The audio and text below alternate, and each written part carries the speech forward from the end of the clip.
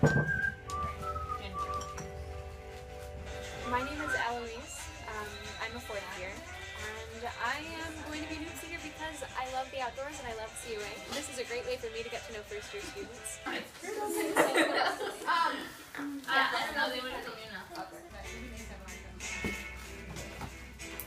Yeah, we've done a lot of preparation for these Oops trips. We spent 4 days at Donnell Pond over on Scotty Peninsula. We did some canoeing and some hard skills like hiking and day preparation and stuff like that.